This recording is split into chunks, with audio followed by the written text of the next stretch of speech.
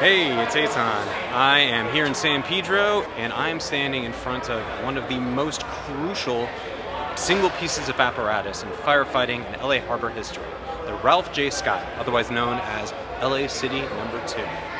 So this was in service from 1925 until 2003, 78-year history. Back in the early days, she had 14 firefighters and crew members, later divers, on deck at any given time. She was powered by 7 350 horsepower engines back in the day, and she could suck 10,000 gallons of water per minute up through these Byron Jackson pumps and shoot them out of the 24 hoses mounted on the sides and the 5 water cannons that are mounted on the deck. And the biggest and most famous of them was a 6-inch cannon mounted on the wheelhouse called Big Bertha. And the tower up there, it was 33 feet high, and it could actually telescope another 12 or 15 feet.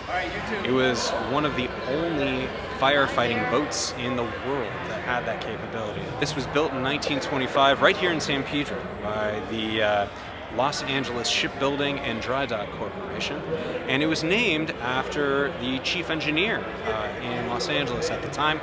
From 1919 to 1940, Mr. Ralph J. Scott.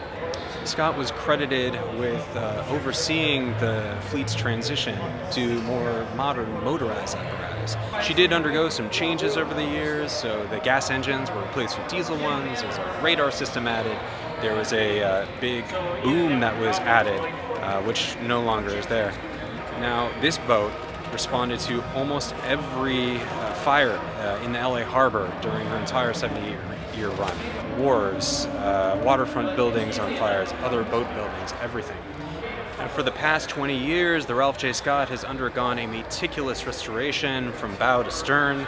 She is looking beautiful, the paint job is great, the propellers have been replaced, all the apparatus on deck is looking fly, and she looks aesthetically pretty much like she did when she was first commissioned in 1925. You can come on down any Saturday and see this crucial piece of LA firefighting history.